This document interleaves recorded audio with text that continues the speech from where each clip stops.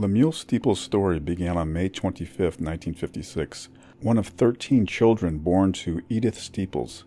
Named after the king described in Proverbs 31, Lemuel was quiet and polite, but didn't back down from a street fight as he came of age in the St. Louis Pruitt-Igoe housing projects. "I never liked fighting," Steeples said, "but if you grew up in Pruitt-Igoe, you had to learn how to do it." Steeples would take up the sport of boxing at the age of 13, following some friends to the gym.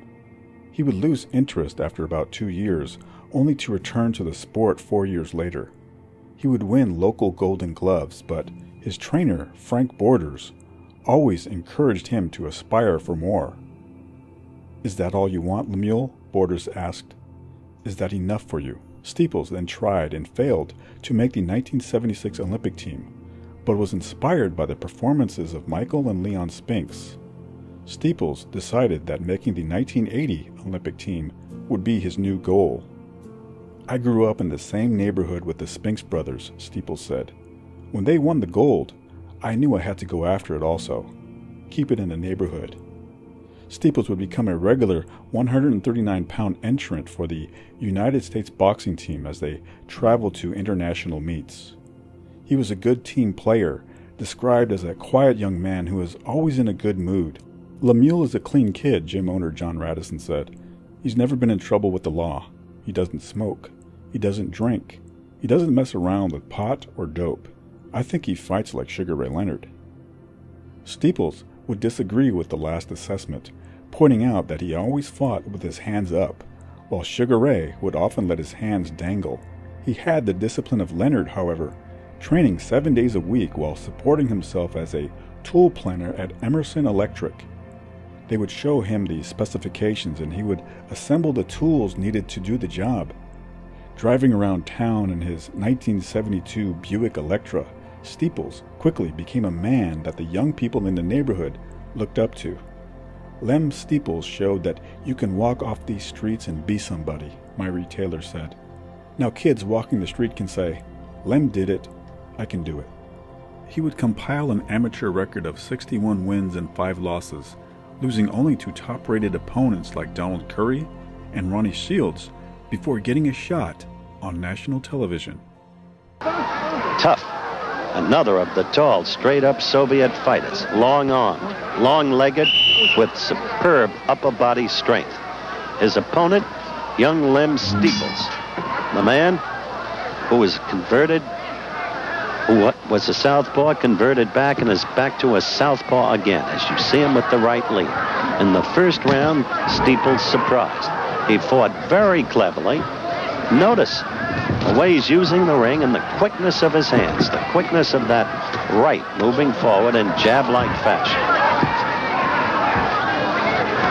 His task is to stay out of range of the more powerful and more experienced Lvov, who is, after all, 26 years of age. In the first round, Steeples did it. And Lvov is unquestionably having trouble with the southpaw stance. Ed Urbeck cautions Steeples about the use of the head. Ed Urbeck, third man in the ring in Shrewsbury, Massachusetts. There are 2 Soviet judges scoring, 1 American judge in this bout. 20-point must system, 3 3-minute rounds. This is Olympic-style boxing. I think that was a caution. Oh, a good left by Steeples hurt Lvov. I believe that last quick stop was a caution to the Soviet in the corner not to coach their fighter during the fight. That's my judgment of what that quick call was. No question Lvov was stung. No question Lvov was stung by a Steeples right there. Lem Steeples fighting surprisingly well against the world champion in the light welterweight classification. He has taken the lead in this fight in terms of making the fight. This is second round action as we approach the end of the round.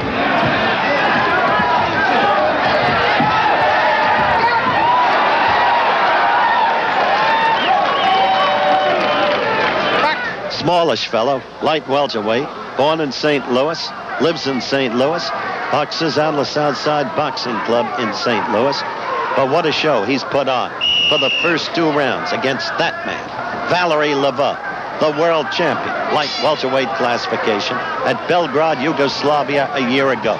Steeples, a southpaw, using that quick-handed right, has been, by my precepts, the dominant fighter in this fight. It has the makings of a big upset. Good left again there by Steeples. He has forced the fighter. He has made his kind of fight. The long-armed Soviet fighter has not been able to score. Not up till now, anyway. That always leaves room for doubt, room for good left lead by Steeples. And then a short right follow-up. And Steeples again. And Lvov a little bit hurt. This kid is putting on a great show. Again, the left. He mixes up those leads. By the way, Steeples almost went down. Right there. He got hit with the left. The knees buckled. So it's back and forth in a good action fight. Lvov from nowhere scoring. Short left. Overall, this has been Steeples. However, we'll have to watch the score closely. There's a blood coming out of the left corner of Lvov's mouth. Steeples fighting a beautifully intelligent fight, mixing up the right and the left lead, fighting out of the southpaw stance, which has troubled Lvov all the way. And on his toes, moving nicely. You see him bouncing. Now going down to the stomach. Diversified attack by the young man. Very clever fight. Less than a minute to go. We're going to stay for the decision. Again, he scores. Well, I've been through so many of these competitions, so many decisions. He's claiming a low blow. Lvov is claiming a low blow, and Urbeck says no. Lvov claimed he was hurt, held his stomach, cried low blow. 30 seconds left. Well, no matter whom they give the decision to, Steeples is showing that he's quite capable of going against the best in the world in Olympic or international competition. A good right by Steeples. Stung Lvov. Lvov's guard coming down. The left not up there, guarding the face as much as it was. That's why that right is getting in there. Good fight. Ladies and gentlemen, the winner from the USSR, Valery Lvov. By 1979, Steeples would become the #1 ranked 139-pound amateur in the sport. He would win the National Golden Gloves title, the National AAU title, and was the Pan American Games champion, in addition to defeating future welterweight champion Milton McCrory 3 times. An international meet of 2 days was scheduled in Poland in March of 1980. Steeples insisted on making the trip. He was unhappy with his performance in the local Golden Gloves finals and wanted to be sharp for a potential Olympic run.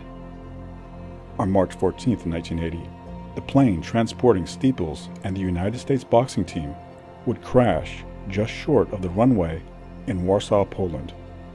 There would be no survivors among the 87 people on board. Steeples' mother said that she had a dream that a limousine arrived at her home at 5 minutes to 8 to take her to a funeral. At 5 minutes to 8 the following morning, her daughter called to tell her that Lemuel had been killed when his plane crashed. "I kept wishing that I was still dreaming," Edith Steeples said. Among the dead were John Radisson, Coach Thomas Sarge Johnson, Andre McCoy, Chucky Robinson, and Carlos Palomino's younger brother, Paul. At Steeples' service, Reverend R.J. Ward told the mourners, "Life is a fight. It's a fight to come to church. It's a fight to go to work.